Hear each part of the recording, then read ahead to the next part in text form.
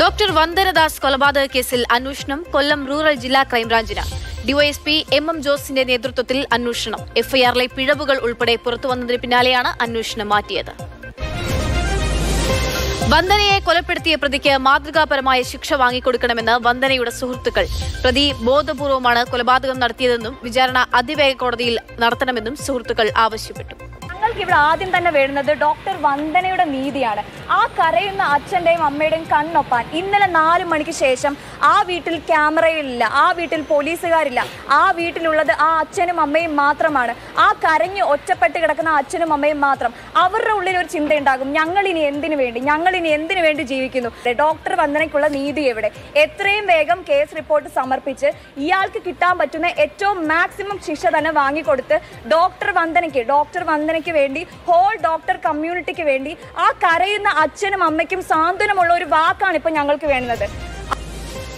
Doctor Vandana Das കൊലക്കേസ് പ്രതി Sandeep Poojappura central ജയിലിലെ പ്രത്യേക ബ്ലോക്കിൽ തുടരുന്നു. സന്ദീപിന്റെ മാനസിക നിലയെക്കുറിച്ച് മെഡിക്കൽ പരിശോധന നടത്തി. കോങ്ങാട് MLA കെ ശാന്തകുമാരിക്കെതിരെ പരാതിയുമായി ഡോക്ടർമാരുടെ സംഘടനയായ KGMOയെ. ശാന്തകുമാരി പാലക്കാട് ജില്ലാ ആശുപത്രിയിൽ വെച്ച് മോശമായി പെരുമാറിയെന്നാണ് പരാതി. നിങ്ങൾക്കിങ്ങനെ വന്നില്ലെങ്കിലേ അത്ഭുതമുള്ളൂ എന്ന് MLA പറഞ്ഞതായും ഡോക്ടർമാർ പരാതിപ്പെടുന്നു.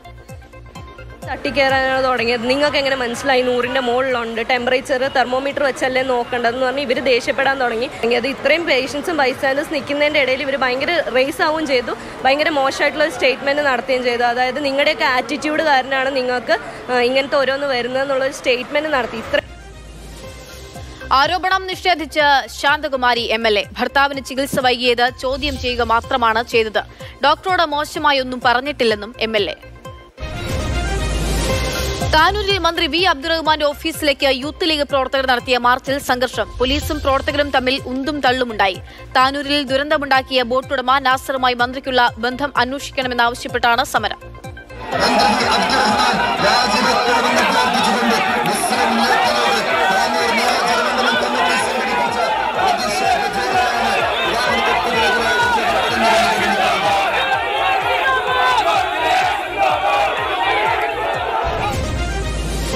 താനൂർ ബോട്ട് ദുരന്തത്തിൽ മുസ്ലിം ലീഗ് നേതാക്കൾ സ്വീകരിച്ച നിലപാടിനെതിരെ പാർട്ടിയിലും കോൺഗ്രസിലും വിമർശനം.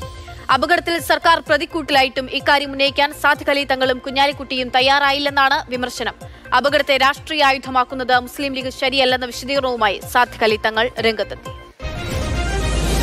താനൂർ ബോട്ട് അപകടത്തിൽ കൂടുതൽ പ്രതികരിക്കാനില്ലെന്ന് മന്ത്രി PA മുഹമ്മദ് റിയാസ്. ജുഡീഷ്യൽ അന്വേഷണം പ്രഖ്യാപിച്ചതിനാൽ പ്രതികരിക്കാനാവില്ലെന്നും മന്ത്രി. ഒരു ജുഡീഷ്യൽ അന്വേഷണം പ്രഖ്യാപിച്ച വിഷയത്തിൽ മറ്റു കാര്യങ്ങൾ അതിലേക്ക് കിടക്കുന്നത് ശരിയല്ല. ജുഡീഷ്യൽ അന്വേഷണം നടക്കുന്ന ഒരു വിഷയമാണല്ലോ, അപ്പോൾ അതിൽ മറ്റു കാര്യങ്ങളിലേക്ക് പോകുന്നത് ശരിയല്ല. താനൂർ തൂവൽ തീരത്ത് നിയമങ്ങൾ ലംഘിച്ച് ബോട്ട് സർവീസ് നടത്തുന്നുണ്ടെന്ന് 6 മാസം മുൻപേ പരാതി ഉയർന്നിരുന്നു. കാപ്പിക്കോ എന്ന ബോട്ടിനെതിരെ ബേപ്പൂർ പോർട്ട് ഓഫീസിൽ താനൂർ സ്വദേശി റഷീദ് പരാതി നൽകി. ഈ പരാതിയിൽ കൃത്യമായ നടപടിയെടുത്തില്ല. പരാതിപ്പെട്ട റഷീദിന് നേരെ ഭീഷണിയുണ്ടായെന്നും പരാതി. കണ്ണൂർ കതിരൂരിൽ ബോംബ് കണ്ടെടുത്തു. നായനാർ റോഡിലെ നാമത്തുമുക്കിൽ നിന്നാണ് ബോംബ് പിടികൂടിയത്. 2 നാടൻ ബോംബുകളാണ് ലഭിച്ചത്. ബോംബ് സ്ക്വാഡും പോലീസും സ്ഥലത്ത്. അഴിമതി കേസിൽ അറസ്റ്റിലായ മുൻ പാകിസ്ഥാൻ പ്രധാനമന്ത്രി ഇമ്രാൻഖാനെ മോചിപ്പിച്ച സുപ്രീം കോടതി. ഇമ്രാന്റെ അറസ്റ്റ് നിയമവിരുദ്ധമാണെന്ന് സുപ്രീം കോടതി. കടുത്ത സംഘർഷങ്ങൾക്കൊടുവിൽ ഇമ്രാന് ആശ്വാസം ലഭിച്ച ആഹ്ലാദത്തിലാണ് PTI പ്രവർത്തകർ. അതേസമയം കോടതി ഉത്തരവിൽ കടുത്ത അതൃപ്തി രേഖപ്പെടുത്തിയിരിക്കുകയാണ് പാക് സർക്കാർ. ഗാസയിൽ ആക്രമണം കടുപ്പിച്ച ഇസ്രായേൽ. ഈജിപ്തിന്റെ സമാധാന ചർച്ചകളും ഫലം കാണാത്തതോടെ ഇസ്രായേൽ പലസ്തീൻ തർക്കം രൂക്ഷമാകുന്നു. അതേസമയം ഞങ്ങൾ ആക്രമണങ്ങളെ പ്രതിരോധിക്കുക മാത്രമാണ് ചെയ്യുന്നതെന്നും അത് ഇനി ശക്തമായി തുടരുമെന്നും ഇസ്രായേൽ പ്രധാനമന്ത്രി ബെഞ്ചമിൻ നെതന്യാഹു പറഞ്ഞു. ഫ്രാൻസിസ് മാർപ്പാപ്പയെ സന്ദർശിക്കാനൊരുങ്ങി യുക്രൈൻ പ്രസിഡന്റ് വൊളോഡിമിർ സെലൻസ്കി ഉടൻ വത്തിക്കാനിൽ എത്തുമെന്നാണ് റിപ്പോർട്ട്. യുദ്ധത്തിൽ പരിഹാരം കണ്ടെത്തുന്നതിനായി സമാധാന ചർച്ചയ്ക്കായി വത്തിക്കാൻ ഇടപെട്ടിട്ടുണ്ടെന്ന് മാർപ്പാപ്പയുടെ പ്രസ്താവനയ്ക്ക് പിന്നാലെയാണ് സെലൻസ്കിയുടെ യാത്രാ വിവരം പുറത്തുവരുന്നത്. എന്നാൽ മാർപ്പാപ്പയോ സെലൻസ്കിയോ ഇക്കാര്യം ഔദ്യോഗികമായി സ്ഥിരീകരിച്ചിട്ടില്ല. യുക്രൈന് കൂടുതൽ സഹായവുമായി ബ്രിട്ടൻ. ദീർഘദൂര മിസൈലുകൾ യുക്രൈന് കൈമാറുമെന്ന് ബ്രിട്ടൻ അറിയിച്ചു. 250 കിലോമീറ്റർ ദൂരപരിധിയുള്ള ക്രൂയിസ് മിസൈലാണ് ബ്രിട്ടൻ യുക്രൈന് നൽകുക. നിലവിൽ US യുക്രൈന് നൽകിയ മിസൈലുകളുടെ ദൂരപരിധി 80 കിലോമീറ്ററാണ്. അമേരിക്കയിലെ കാലിഫോർണിയയിൽ നേരിയ ഭൂചലനം. കിഴക്കൻ തുറമുഖത്തോട് ചേർന്നാണ് പ്രഭവ കേന്ദ്രം. റിക്ടർ സ്കെയിലിൽ 5.5 തീവ്രത രേഖപ്പെടുത്തി. ആളപായമില്ല. അമേരിക്കയിൽ വീണ്ടും വെടിവെപ്പ്. ഫ്ലോറിഡയിൽ 13-കാരനായ അക്രമി പോലീസ് ഉദ്യോഗസ്ഥർക്ക് നേരെ വെടിയുതിർത്തു. ഒരു പോലീസുകാരന് പരിക്കേറ്റു. ചെറുത്തുനിൽപ്പിനിടെ പോലീസിന്റെ വെടിയേറ്റ അക്രമിയും ചികിത്സയിൽ. 20 വയസ്സിൽ താഴെയുള്ളവർക്ക് തോക്ക് വിൽപ്പന നടത്തരുതെന്ന വിധിയുമായി US കോടതി. വിർജീനിയ ജില്ലാ കോടതിയാണ് വിധി പ്രസ്താവിച്ചത്. ലൈസൻസുള്ള വിൽപ്പനാ കേന്ദ്രങ്ങളിലെല്ലാം 20 വയസ്സിൽ താഴെയുള്ളവർക്ക് തോക്കുകൾ നൽകാറുണ്ടോ എന്ന് പോലീസ് പരിശോധിക്കണമെന്നും നിർദ്ദേശം. അമേരിക്കൻ വെടിവെപ്പുകൾ തുടർക്കഥയാവുമ്പോഴാണ് കോടതി വിധി. അതേസമയം 20 വയസ്സിൽ താഴെയുള്ളവരുടെ തോക്ക് വിൽപ്പന വിലക്കിയാലും മാതാപിതാക്കളുടെ തോക്കുകൾ മക്കൾ ഉപയോഗിക്കുന്നത് വലിയ ആശങ്കയാണെന്നും കോടതി നിരീക്ഷിച്ചു. ബ്രിട്ടനിൽ പലിശ നിരക്ക് വീണ്ടും ഉയർത്തി കേന്ദ്ര ബാങ്കായ ബാങ്ക് ഓഫ് ഇംഗ്ലണ്ട്. 0.5% വർദ്ധിപ്പിക്കാനാണ് തീരുമാനം. തുടർച്ചയായ 12ാം തവണയാണ് ബ്രിട്ടനിൽ പലിശ നിരക്ക് ഉയരുന്നത്. ഇതോടെ പലിശ നിരക്ക് 2008 ശേഷമുള്ള ഏറ്റവും ഉയർന്ന നിരക്കായ 4.5%. കോവിഡാനന്തരം ആഗോള ഭക്ഷ്യസുരക്ഷ മെച്ചപ്പെടുമെന്ന പ്രതീക്ഷ അസ്ഥാനത്തായെന്ന് ഐക്യരാഷ്ട്ര സംഘടന. UN ഡെപ്യൂട്ടി സെക്രട്ടറി അമീന മുഹമ്മദാണ് ഇക്കാര്യം അറിയിച്ചത്. ലോകത്ത് പട്ടിണിയും ദാരിദ്ര്യവും വർദ്ധിക്കുകയാണെന്ന് കണക്കുകൾ സൂചിപ്പിക്കുന്നു. യുക്രൈൻ യുദ്ധവും പ്രകൃതി ദുരന്തങ്ങളും ജനസംഖ്യാ വർധനവുമാണ് ഭക്ഷ്യക്ഷാമത്തിന് കാരണമെന്നും UN അറിയിച്ചു. 2030 ലോകത്ത് 67 കോടി ജനത പട്ടിണിയിലാകുമെന്നും പഠനങ്ങൾ ചൂണ്ടിക്കാട്ടുന്നു. യുദ്ധത്തിൽ നിഷ്പക്ഷ നിലപാട് സ്വീകരിച്ചിട്ടും ദക്ഷിണാഫ്രിക്ക റഷ്യയ്ക്ക് ആയുധങ്ങൾ നൽകുന്നുവെന്ന് ദക്ഷിണാഫ്രിക്കയിലെ US അംബാസിഡർ. ഡിസംബറിൽ കേപ്പ് ടൗണിലെത്തിയ റഷ്യൻ കപ്പലിൽ ആയുധങ്ങൾ കയറ്റി അയച്ചെന്ന് ദക്ഷിണാഫ്രിക്കയിലെ US അംബാസിഡർ റൂബൻ ബ്രിഗറ്റി ആരോപിച്ചു. അതേസമയം ആരോപണത്തിൽ അന്വേഷണം നടത്തുമെന്ന് ദക്ഷിണാഫ്രിക്കൻ പ്രസിഡന്റിന്റെ ഓഫീസ് പ്രതികരിച്ചു.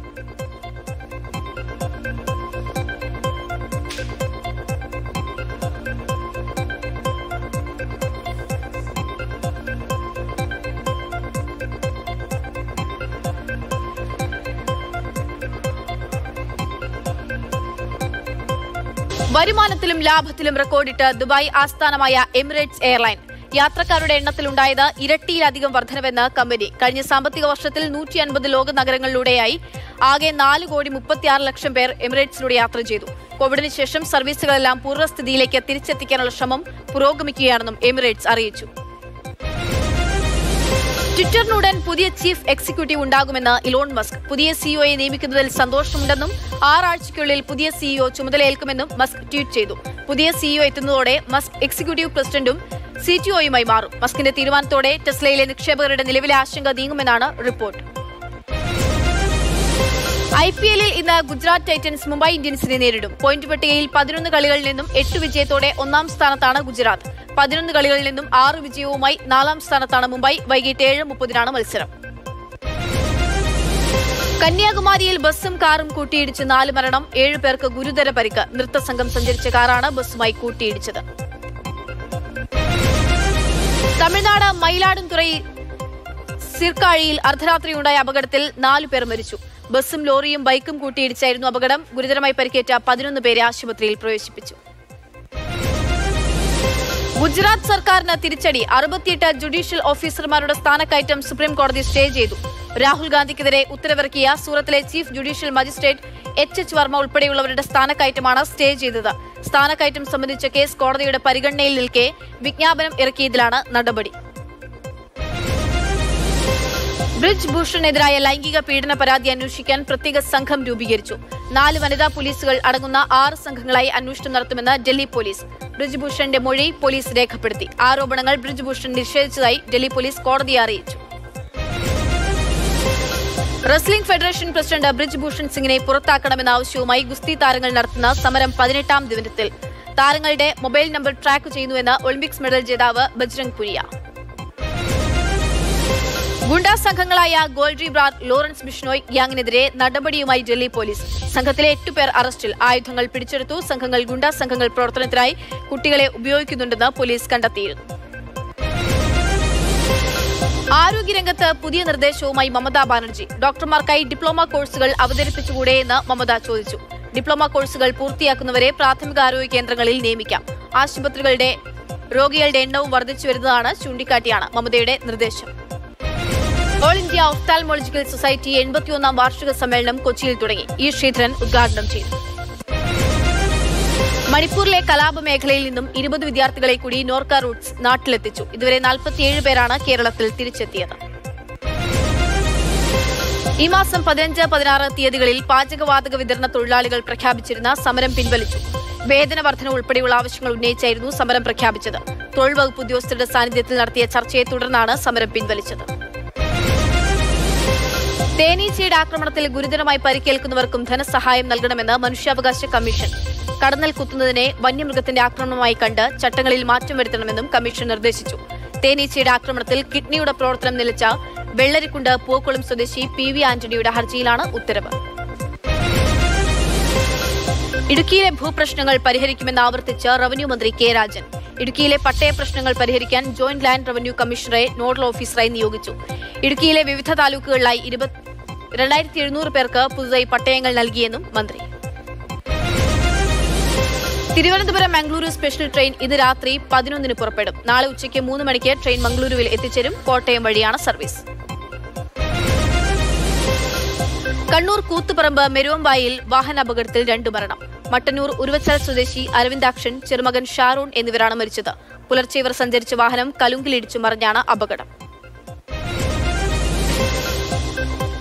തിരുവനന്തപുരത്ത് നിന്നും വിസ്താര വിമാന കമ്പനിയുടെ പ്രതിദിന മുംബൈ സർവീസുകൾ ജൂൺ 1-ന് ആരംഭിക്കും. മുംബൈയിൽ നിന്ന് രാവിലെ 9:40-ന് പുറപ്പെടുന്ന വിമാനം ഉച്ചയ്ക്ക് 12-ന് തിരുവനന്തപുരത്തെത്തും. ടിക്കറ്റ് ബുക്കിംഗ് ആരംഭിച്ചതായി വിമാന കമ്പനി അറിയിച്ചു. കൊച്ചിയിലെ ഫ്ളാറ്റുകളിൽ മാലിന്യ സംസ്കരണത്തിന് സംവിധാനമൊരുക്കണമെന്ന് ജില്ലാ കളക്ടർ. ഫ്ളാറ്റ് ഉടമകൾക്ക് ബയോഗ്യാസ് ഉൾപ്പെടെയുള്ള മാലിന്യ സംസ്കരണ രീതികൾ സ്വീകരിക്കാമെന്നും കളക്ടർ. ദിവസേന 100 കിലോയിലധികം മാലിന്യങ്ങൾ ഓരോ ഫ്ളാറ്റിലും ഉണ്ടാക്കുന്നുണ്ടെന്നാണ് വിലയിരുത്തൽ. പെരുമ്പാവൂരിൽ ആംബുലൻസ് ഡ്രൈവർക്കും നഴ്സിനും കാർ ഉടമയുടെ മർദ്ദനം. Ambulance driver മൻസൂറും nurse എൽദോയും Perumbavoor taluk ആശുപത്രിയിൽ ചികിത്സ തേടി. അംഗനവാടി ജീവനക്കാരിയിൽ നിന്നും പിടിച്ചെടുത്ത ഹോണറേറിയം തിരികെ നൽകണമെന്ന് മനുഷ്യാവകാശ കമ്മീഷൻ. തിരുവനന്തപുരം ആലംകോട് സ്വദേശിനിയായ സരസ്വതിയുടെ പരാതിയിലാണ് ഉത്തരവ്. പ്രായപരിധി കഴിഞ്ഞിട്ടും ജോലി ചെയ്തതെന്ന് കണ്ടെത്തിയതിനെ തുടർന്നാണ് ഹോണറേറിയം തിരിച്ചുപിടിച്ചത്.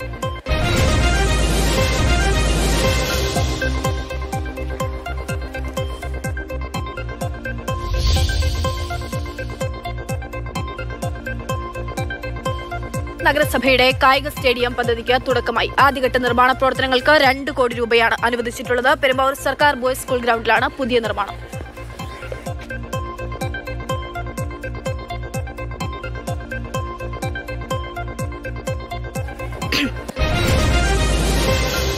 സംസ്ഥാനത്തെ മികച്ച നഴ്സിനുള്ള sister Lini award Thiruvananthapuram medical college senior nursing officer V സിന്ധുമോൾക്ക്. 20 വർഷമായി ആതുര ശുശ്രൂഷ രംഗത്ത് പ്രവർത്തിക്കുകയാണ് സിന്ധു. എടവമാസ പൂജകൾക്കായി ശബരിമല ക്ഷേത്രനട 14-ന് വൈകിട്ട് തുറക്കും. എടവ 1-ന് പുലർച്ചെ നട തുറന്ന് നിർമാല്യം ദർശനവും പതിവ് അഭിഷേകവും നടത്തും. ദർശനത്തിനെത്തുന്നവർ വെർച്വൽ ക്യൂവിൽ ബുക്ക് ചെയ്യണം. പമ്പയിലും സ്പോട്ട് ബുക്കിംഗ് ഉണ്ട്. പൂജകൾ പൂർത്തിയാക്കി 19-ന് രാത്രി ഹരിവരാസനം പാടി നടയടയ്ക്കും. ശസ്ത്രക്രിയയ്ക്കിടെ വയറ്റിൽ കത്രിക കുടുങ്ങിയ സംഭവത്തിൽ ഹർഷിന വീണ്ടും സമരത്തിലേക്ക്. മെയ് 22 മുതൽ കോഴിക്കോട് മെഡിക്കൽ കോളേജ് ആശുപത്രിക്ക് മുന്നിൽ വീണ്ടും ഉപവാസ സമരമിരിക്കും. സർക്കാരിൽ നിന്നും നീതി ലഭിക്കുന്നില്ലെന്ന് ഹർഷിന ആരോപിച്ചു. കൊച്ചി വിമാനത്താവളത്തിൽ യാത്രക്കാരിൽ നിന്നും കൊക്കൈൻ പിടികൂടി. മാലദ്വീപ് സ്വദേശി അറസ്റ്റിലായി. ക്യാപ്സൂൾ രൂപത്തിലാണ് കൊക്കൈൻ കടത്താൻ ശ്രമിച്ചത്. കാസർഗോഡ് മഞ്ചേശ്വരത്ത് 56 ഗ്രാം MDMA-യുമായി യുവാവ് പിടിയിൽ. കുഞ്ചത്തൂർ സ്വദേശി അഹമ്മദ് സുഹൈലാണ് പിടിയിലായത്. ഇയാൾ നിരവധി ലഹരിക്കടത്ത് കേസുകളിൽ പ്രതിയെന്ന് പോലീസ്. കർണാടക നിയമസഭാ തെരഞ്ഞെടുപ്പ് ഫലം നാളെ രാവിലെ 9 മണിയോടെ ആദ്യ ഫലസൂചനകൾ പുറത്തുവരും. എക്സിറ്റ് പോളുകളിൽ കോൺഗ്രസ് ഭൂരിപക്ഷം നേടുമെന്നാണ് പ്രവചനം. തൂക്കുസഭയ്ക്കുള്ള സാധ്യതയും തള്ളിക്കളയാനാവില്ല. കർണാടകയിൽ നാളെ വോട്ടെണ്ണാനിരിക്കെ അണിയറ നീക്കങ്ങൾ സജീവം. തൂക്കുസഭയെങ്കിൽ ഭരണം പിടിക്കാൻ കരുക്കൾ നീക്കി കോൺഗ്രസും BJP-യും. കേവല ഭൂരിപക്ഷം ലഭിച്ചില്ലെങ്കിൽ BJP-യിൽ നിന്നും MLA-മാരെ ചാടിക്കാൻ കോൺഗ്രസ് നീക്കം. മറുതന്ത്രങ്ങൾ ആലോചിച്ച് BJP ക്യാമ്പ്. പ്രതിപക്ഷ ഐക്യ ചർച്ചകൾ സജീവമാക്കി ബീഹാർ മുഖ്യമന്ത്രി നിതീഷ് കുമാർ. NCP അധ്യക്ഷൻ ശരത് പവാർ, ശിവസേന അധ്യക്ഷൻ ഉദ്ധവ് താക്കറെ എന്നിവരെ മുംബൈയിലെത്തി കണ്ട നിതീഷ് സഖ്യം സംബന്ധിച്ചുള്ള ചർച്ചകൾ നടത്തി. രാജ്യത്തെ ജനാധിപത്യം സംരക്ഷിക്കാൻ ഒരുമിച്ച് പൊരുതണമെന്ന് കൂടിക്കാഴ്ചയ്ക്ക് ശേഷം ശരത് പവാർ വ്യക്തമാക്കി. ഈ മാസം 18-ന് പാട്നയിൽ നടക്കുന്ന പ്രതിപക്ഷ പാർട്ടികളുടെ യോഗത്തിൽ NCP-യും ശിവസേനയും പങ്കെടുക്കും. അതേസമയം രാജ്യത്ത് മൂന്നാം മുന്നണിക്ക് സാധ്യതയില്ല എന്ന് ഒഡീഷ മുഖ്യമന്ത്രി നവീൻ പട്നായിക് പ്രതികരിച്ചു.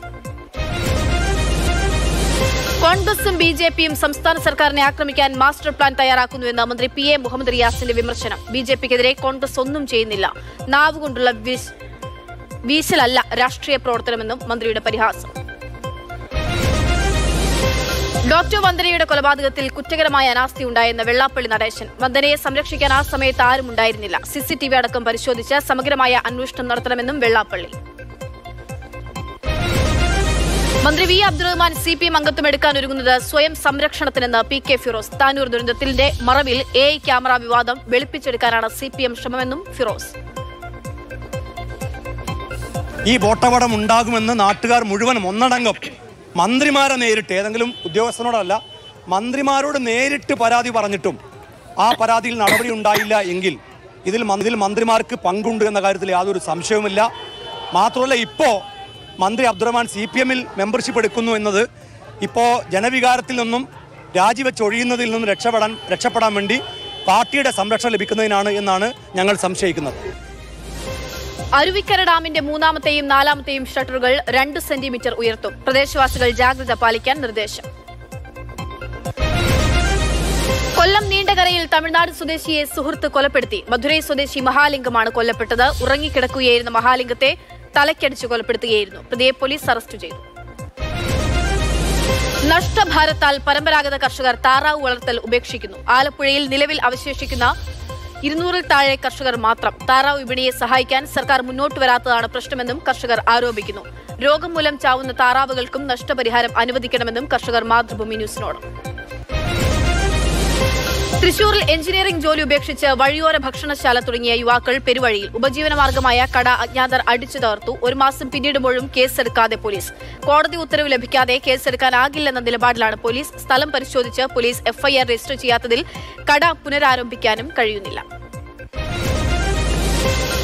പരമ്പരാഗത കർഷകർ തൊഴിൽ ഉപേക്ഷിക്കുന്നതോടെ അപ്പർ കുട്ടനാട്ടിൽ താറാവ് ക്ഷാമം രൂക്ഷമാകുന്നു. ചെന്നിത്തലയിലെ 6 ഹാച്ചറികൾ പൂട്ടി. മുട്ടക്ഷാമമാണ് പ്രധാന കാരണം. ആവശ്യത്തിന് ജീവനക്കാരോ മതിയായ സുരക്ഷയോ ഇല്ലാതെ കൊടും കുറ്റവാളികൾക്കിടയിൽ ജോലി ചെയ്യേണ്ടി വരുന്ന ഗതികേടിൽ കേരളത്തിലെ ജയിൽ ജീവനക്കാർ.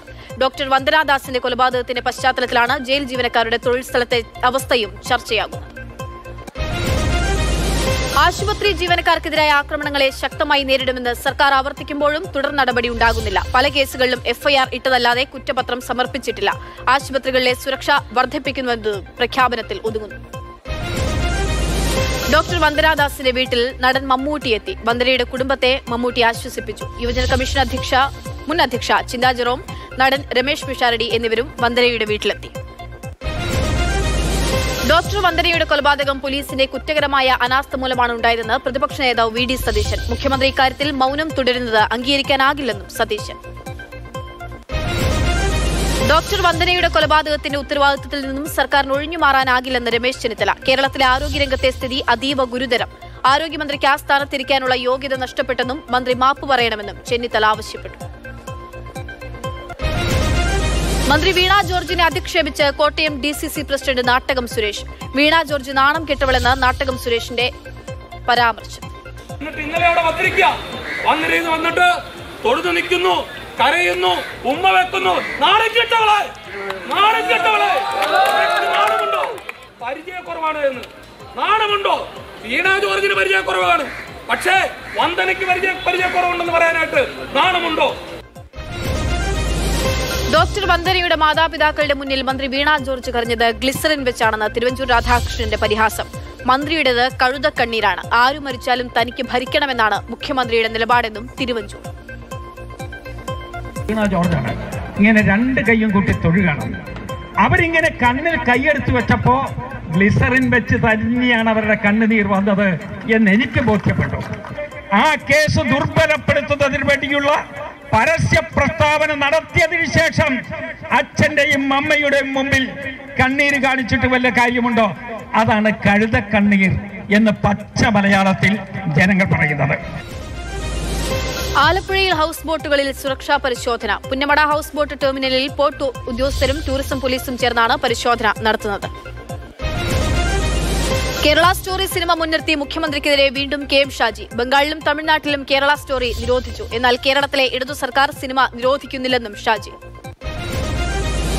CBSE +2 പരീക്ഷാഫലം പ്രസിദ്ധീകരിച്ചു. വിജയശതമാനം 87.33. തിരുവനന്തപുരം മേഖലയാണ് വിജയശതമാനത്തിൽ 1ാമത്.